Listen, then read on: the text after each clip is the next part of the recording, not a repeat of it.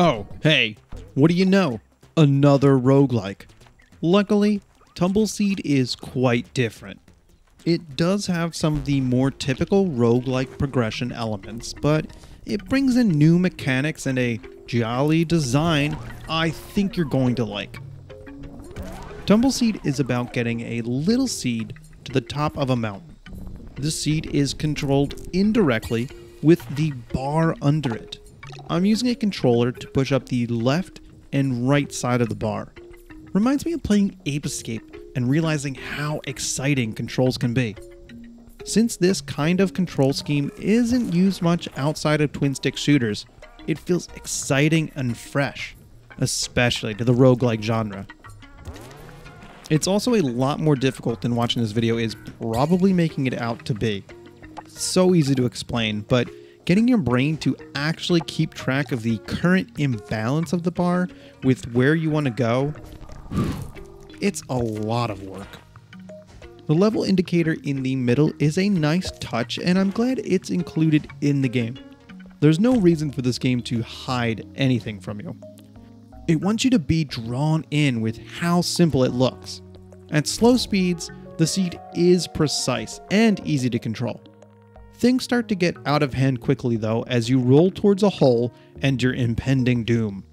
Your brain will start to overcompensate and, well, I feel pretty dumb a few times for panicking and pushing my seed right into the hole. This game takes some skill to get good at, especially going straight up without any left or right movement. Tumbleseed is at its heart a roguelike, so you should expect a challenge. Not only are you trying to dodge holes in the ground, but also unique enemies. You see, you're a seed, and at certain points in the level, you can plant whatever seed type you're using. So the game makes you go in all of these directions, trying to plant seeds while dodging the enemies. It is difficult, but not so much that I ever wanted to stop playing. I also enjoy the seed switching ability, and that you're able to do it on the fly. You start off with some basic seeds and find more unique ones along the way. In order to balance it out, you need to spend crystals to use your ability. For example, the original seed allows you to plant a flag that you can respawn at, but you also need to use the heart seed to regain hearts.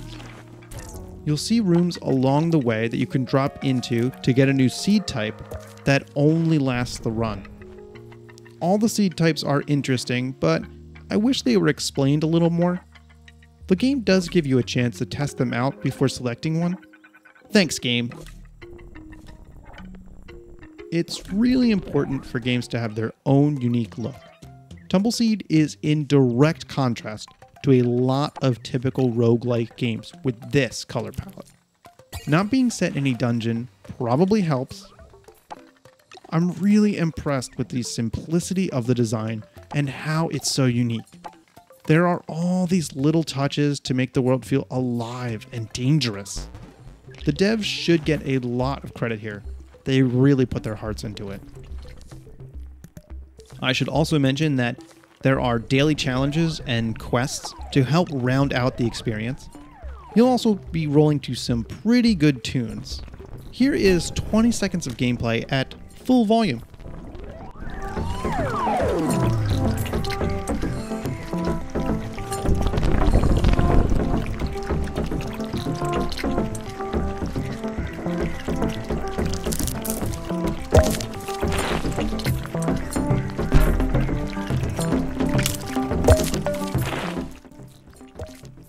My pet opinion is that Tumbleseed is a unique experience and one of the best games I've played this year. If you think you're surprised by hearing me say that, I'm surprised I'm saying that. When a game is this beautiful, plays this well, and is something I've never seen or played before, how could I not love it?